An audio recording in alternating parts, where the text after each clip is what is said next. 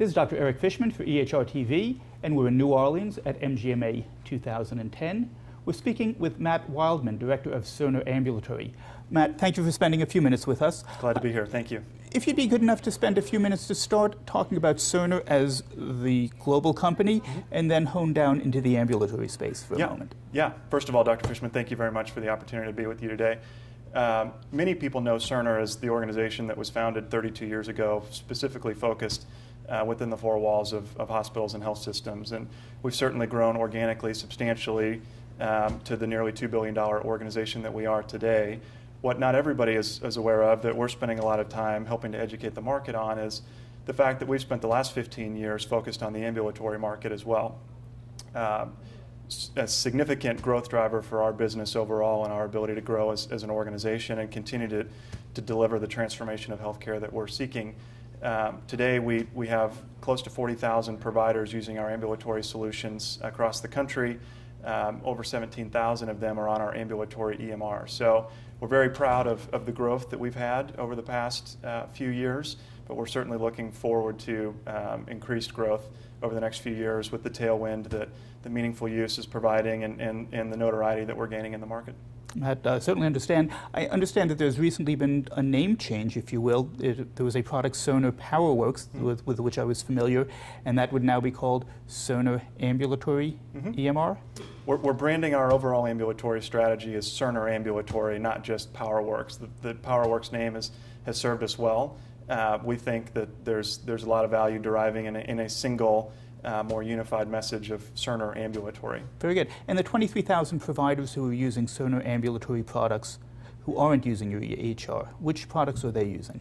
They're using a combination of practice management systems. In 2004, we acquired the medical division of a company called VitalWorks, which brought with it a small footprint of providers that we used to further penetrate our entrance into this market. Many of them have moved over to our go-forward solutions, and many of them have actually adopted our EMR as well.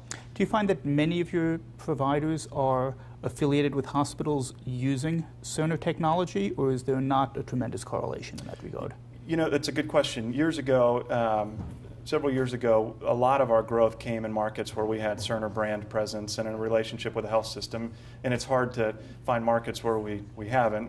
We represent healthcare technology for more than 30% of the beds in the United States today. So we're very proud of our health system and hospital relationships, and we certainly leverage them as part of our growth strategy. But we're also pretty successful in markets where we don't have a Cerner hospital today. But of the Cerner health systems and hospitals that we have relationships with today, quite a number of them have actually stepped forward and helped us promote the use of Cerner Ambulatory within their community. I was going to ask about that, and maybe this is old news, but with the relaxation of the Stark laws and the 85% that the hospitals are permitted to provide in funding for the physicians, do you find a sea change of hospitals trying to promote your ambulatory product to their staff, or is it a trickle? I'd say it's been a pretty big wave of momentum in our favor across these markets. Of course, when the Stark law relaxation came out a number of years ago, there was a little bit of wait and see mentality that came, but slowly as organizations became more and more comfortable with the tax laws and the impact of their organization, we've seen a pretty big wave of organizations step forward and endorse Cerner ambulatory solutions within their community. Not all of them will subsidize under Stark.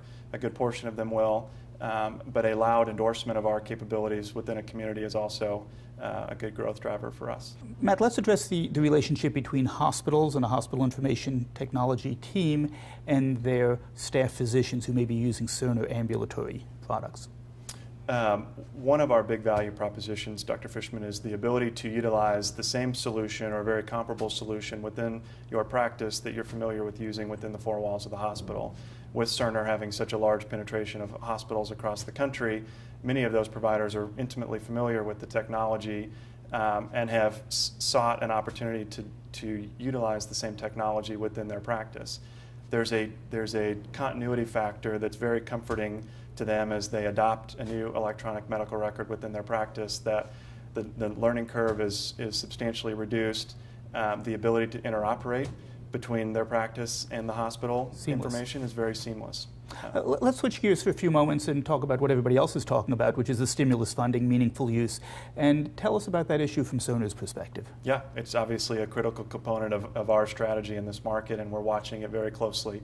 Today, we've deployed a team of individuals who wake up every day and study the legislation and help educate the rest of the organization on positioning ourselves to make sure that we are the stable, long-term partner that our clients desire.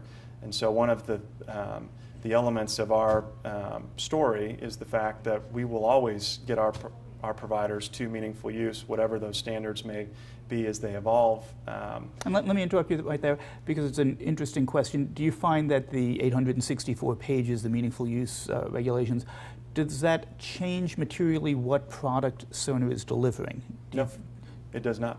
It does not. We are ensuring that our technology will meet the requirements of that legislation and those standards as they evolve over time.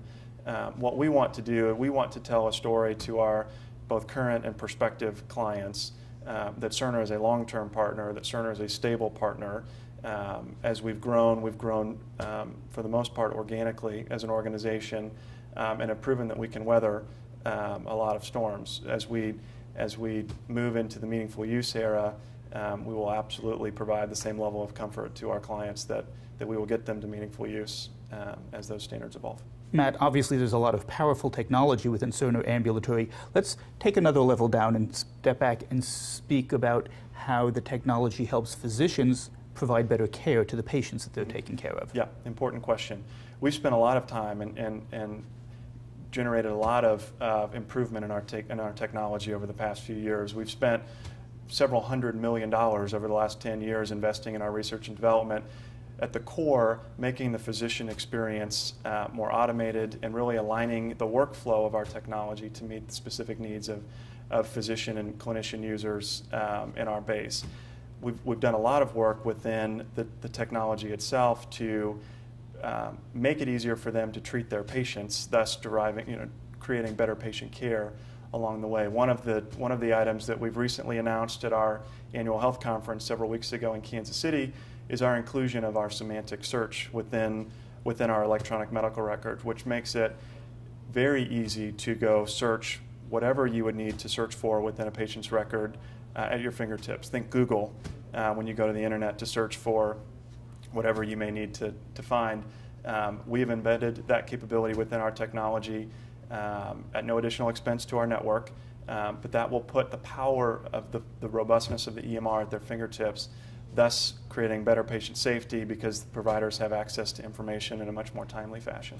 So if I can translate that, if you will, if there were a narrative that is either typed or spoken in voice recognition, technology is used to produce a Word document, if you will, the semantic capabilities that Cerner now has will allow that narrative to be interpreted as data and searchable.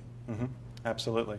So these records become so large and so immense over time, it becomes very cumbersome for a provider to find information that they're looking for if the patient doesn't readily remember something during their visit. So empowering them with the ability to go quickly search through their entire history is very powerful. Something that we're very proud of and we believe is a pretty big value proposition for Cerner Ambulatory.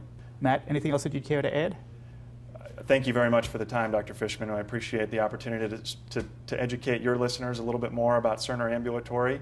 Like I said before, we couldn't be more excited about the future of this market and the future of our success in this market and growing our network of providers. An exciting time. Yes, very much. This is Dr. Eric Fishman with EHR TV. We've been speaking with Matt Wildman, Director of Cerner Ambulatory. Thank you.